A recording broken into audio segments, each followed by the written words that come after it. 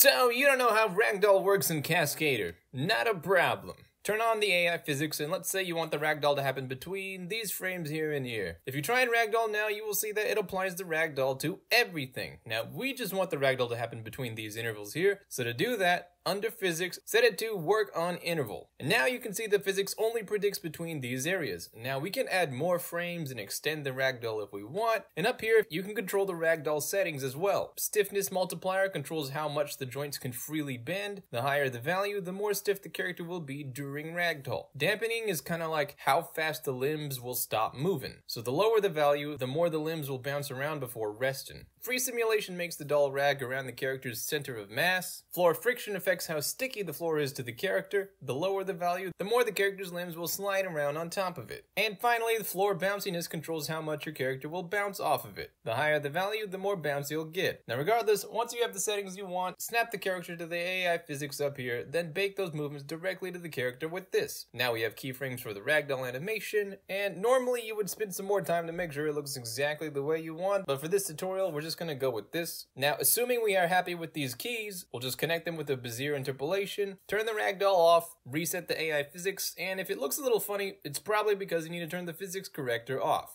And yeah, now it's a lot more normal. You're done. Hope that helps, and as always, hope you have a fantastic day, and I'll see you around.